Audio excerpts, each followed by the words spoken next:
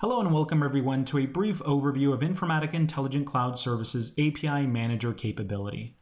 Now, API Manager allows you as an organization to easily register and manage the APIs for enterprise services and processes that you build within Informatica Intelligent Cloud Services. Within API Manager, you will be able to register and deploy, manage, and control the use of APIs, including the lifecycle management to be able to activate, deactivate, version, and delete these APIs.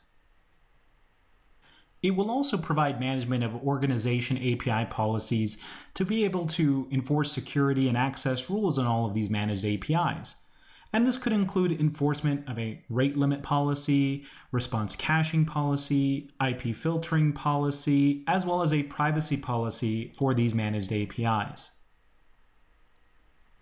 Now, in addition, we'll be able to easily manage a group of APIs, meaning that you can sort through managed APIs into logical groups to more easily manage the APIs within an organization. For example, here as an organization, I'm managing a sales group of managed APIs, which I can now categorize and group.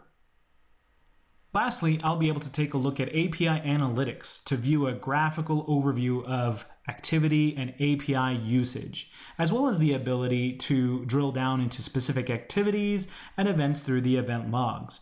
For example, we may want to view an activity log to be able to view managed API access requests for a selected date range, including the specific managed API, the protocol, as well as the response.